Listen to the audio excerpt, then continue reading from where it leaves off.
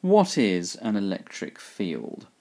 An electric field, it's quite a simple concept.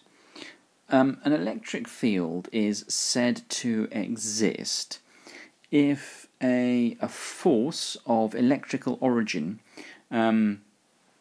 is felt by a test charge placed at that point. So if we have a test charge here at point P, if this test charge experiences a force either in that direction or that direction or that direction or that direction, any electric in any direction, then an electric field is said to exist.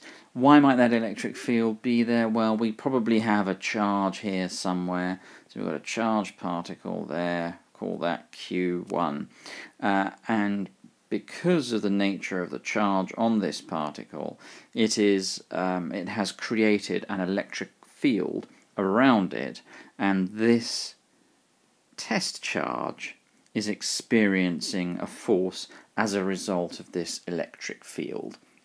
It's similar to a gravitational field or a magnetic field, and that is an electric field.